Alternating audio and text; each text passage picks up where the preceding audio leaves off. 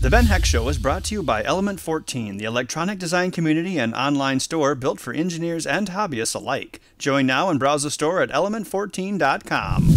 Benjamin J. Heckendorf. Every week he takes on new projects, shares tips and tricks, and answers your viewer questions on The Ben Heck Show. Hello and welcome back to The Ben Heck Show. In today's episode, we're going to talk about schematics, which are a basic part of any electronics project. We'll discuss what the symbols mean and how to go from schematic to a working project. Let's get started. But first, the news.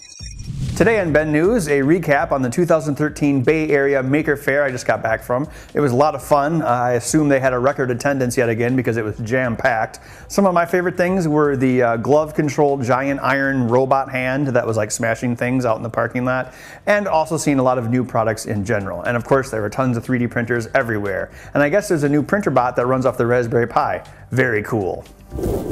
So why are schematics important? Well, very few examples online are going to actually show you physical connections between components, wires and whatnot. That's very basic stuff. Most of it's going to involve schematics. So if you want to be able to make circuits and be inspired by things you see online, you're going to need to be able to read schematics. So what we're going to do today is go over some of the most basic symbols you'll find in a schematic, and then we'll put together a schematic that we find online so you can see the steps. So here are the most basic symbols. Here's a resistor. It's a bunch of wavy lines. Usually the value will be written below it. Here's a variable resistor or potentiometer. Here's the two sides of the potentiometer. Here's the center, the tap or the wiper that moves. This is a resistor with lines coming into it. The lines represent light, so this is a photoresistor. Down here we have a couple capacitors. It's either going to be a line and a curved line or just two lines. Of course, some capacitors are polarized, electrolytic capacitors. Sometimes there'll be a plus sign telling you which side is polarized, but not always. So how you know is if the measurement is in microfarads, like 10 microfarads, 1 microfarad, you know it's an electrolytic capacitor. And then if you don't know which side goes to ground, well, the side that goes this way to the ground symbol or toward the bottom of the diagram, that's ground. Just double check, don't hook up your electrolytic capacitor backwards. Here's a diode, current flows in this direction, can't go this way. Here's a light emitting diode. Again, things coming in or out of components are represented by arrows. Thus, here is a photo detecting diode, perhaps an IR diode. Up here we have our two basic transistors, NPN, PNP. They look very similar except for the arrows going in the different directions, see that? Here's a switch. Here's a push button. M is for motor, so here's the two sides of the motor, so typically you see an H bridge over here. Here's some basic symbols. This one means ground. This one also means ground, and sometimes for positive voltage you'll see like a hollow arrow pointed up. Now again, in a schematic, down toward here, the bottom's ground, upper side is always going to be positive voltage. But sometimes they don't always have components, especially if it's like a schematic of a larger design. There might be a sub-assembly over here, like, oh, here is the video circuit. And it's not connected to the larger design, but you'll see a ground or positive voltage symbol, and that's how you know, oh, that's what connects to those rails. An integrated circuit is typically represented by like a box with some lines coming out of it. The box doesn't represent the physical package of the circuit, rather the connections to it. And then finally down here, since we're just gonna be working with DC, a battery. Here's a positive side, negative, again, positive goes up, negative goes down. So now that we have some basic ideas of what's in a schematic, we're going to find a schematic online, like you might, and wire it up in breadboard form. So I'll take you through the steps. Now that we've gone through the basic symbols of a schematic, I'm going to simulate what an experimenter might do at home. I'm going to download a schematic off the internet and use it to wire up a breadboard. This way I can take you through all the steps and show you how the symbols relate to each other. I went online and I found a circuit for a touch switch, kind of like a lamp, a sensor, and it uses a 555 timer in the circuit. So I printed out the schematic and I have it right here. Here are the parts we're going to need. A 1 mega ohm resistor, 100K ohm resistor, NPN transistor, 10 microfarad capacitor, 10 nanofarad capacitor, the 555 timer itself, 330 ohm resistor for the LED, and the LED itself to indicate that it's on. For our power supply, we have our bench power supply here on the positive and negative side.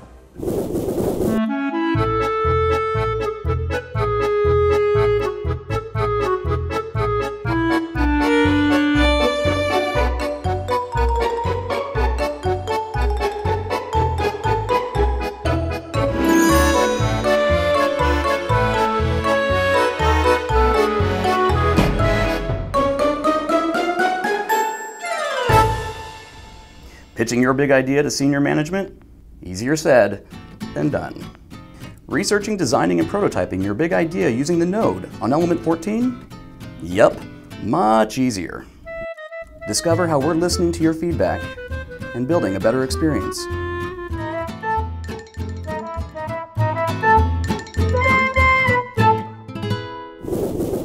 On this type of integrated circuit, the pins go 1, 2, 3, 4, 5, 6, 7, 8. So in our diagram here, we see pins 8 and 4 are connected to positive 6 volts. So I'm going to take our 555 and put it on this breadboard here.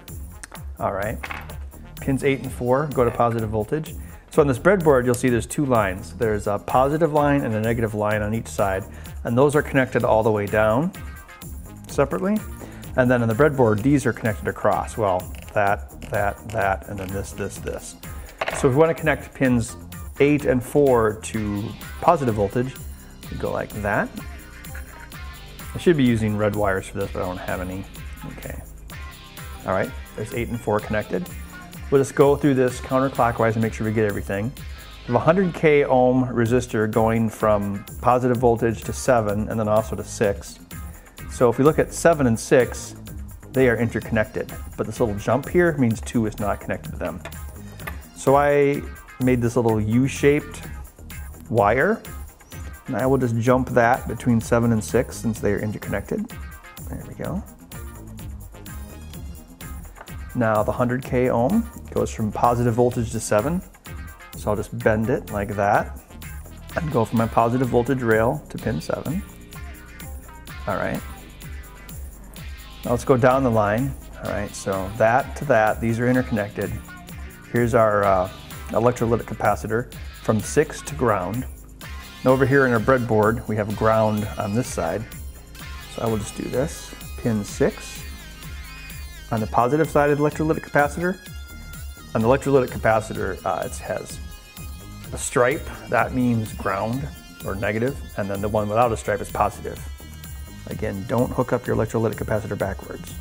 All right, so 7 and 6 are interconnected. Now we see that 6 goes into the positive side of electrolytic capacitor, and then the bottom of that goes, or the negative of that goes to ground. So I'll just put that right here, pin 6, and then to ground.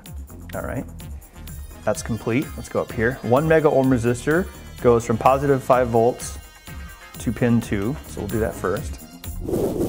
All right, so we're gonna hook up the 1 mega ohm resistor from positive 5 volts, snake it over here to pin 2. There we go. Okay, pin 2 is also connected to the collector of the NPN transistor. So we're gonna put we'll put our transistor over here actually, separate.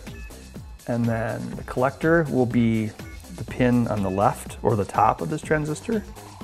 So collector, that also goes to 2. All right, so that's the connection we just made. The center of it, the base, goes to our touch plate. We'll attach that later. And the emitter of the transistor goes to ground. So over here, the third wire, we'll attach that to ground and there, okay? All right, we got that much done.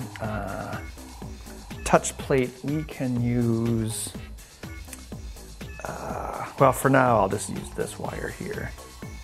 We'll attach it to something metal later. All right, we're gonna go counterclockwise and make sure we got everything. Oh, we have a part here. Our 10 nanofarad capacitor from pin 5. Okay, so pin 5 is going to be 1, 2, 3, 4, 5. Okay, so that, again, pin 1 goes to ground as well. So I'm gonna stick this here. Come on.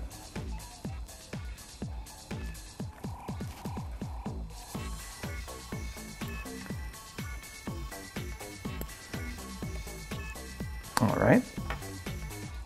Pin 1 also goes to ground, so I'll just go up here. There we go. All right, now we just need our output. So pin 3 goes into the LED.